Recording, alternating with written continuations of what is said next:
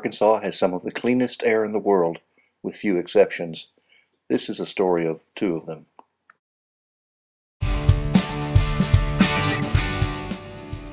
In 2006, the Arkansas legislature, with the encouragement of a conservative governor with national aspirations, passed a very weak clean indoor air law. Significant to this law was a blanket exemption for Oaklawn and Southland parks. In April of 2014, discrete air quality research measured fine particulates and observed smoking behavior at both venues. This crucial initial study demonstrates for the first time that the risk factors from secondhand smoke are both serious, preventable, and warrant change.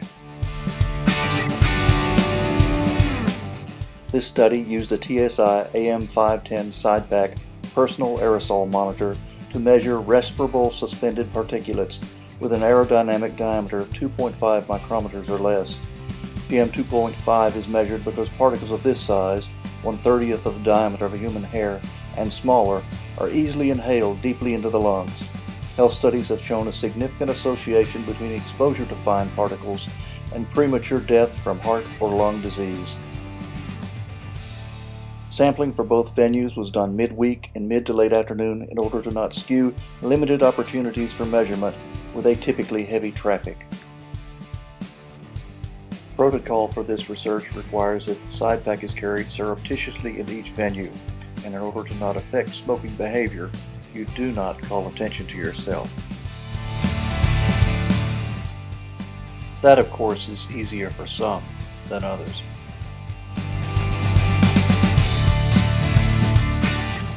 Visitors to Oaklawn are greeted with a map of the indoor smoking and non-smoking sections in the vast facility, with the inference that the 2006 Clean Indoor Air Act applies to Oaklawn. The building is nearly a quarter of a mile long with 3 levels. There are several smoking areas throughout the facility. With no meaningful partitions throughout, a visitor is immediately aware of the smell of tobacco smoke. Stairwells and escalators actually act as chimneys, funneling smoke between non-smoking and smoking seating. Ambient air in the parking lot measured 28.1 micrometers per meter cubed. Sampling taking an tract level smoking area showed an average exposure over a half hour of 278 micrometers per meter cubed. Traffic patterns can require a non-smoking patron to travel through the smoking sections, either into the park from the northern turnstiles and parking, or on their way upstairs into the mezzanine. Most unfortunately, this includes children. A half-hour sampling in the non-smoking northern mezzanine between a smoking area below and above revealed an average of 143 micrometers per meter cubed, nearly tripling the EPA safe standards for daily average exposure. The mezzanine theater seating is completely open, and these levels of exposure can potentially affect thousands.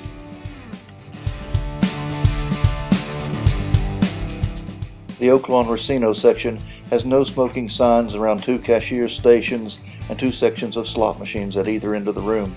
Neither makes any real sense because non-smoking sections and ashtrays are literally only feet apart. A half-hour sampling in the Racino yielded a reading of 91 micrometers per meter cubed.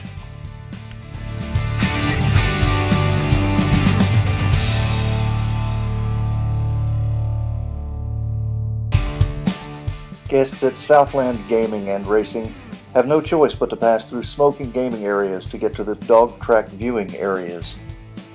The smell of tobacco smoke again was immediately evident.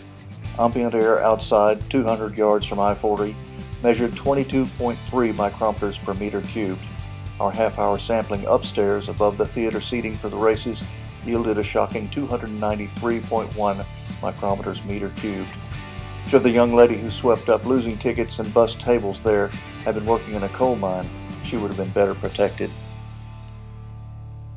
The downstairs Racino at Southland is easily double the size of Oaklawn's, and during our visit entertained over 1,000 guests. Our half-hour sampling yielded particulate levels of 165.1 micrometers per meter cubed. nearly 5 times EPA daily standards.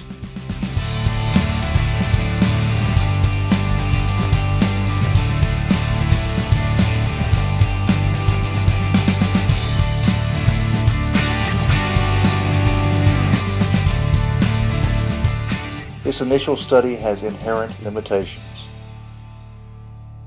but it is a first step in the hope that policymakers, the management in both Southland and Oaklawn, and advocates work together to rectify our continued subsidy of the tobacco industry. Life does not have to be this way.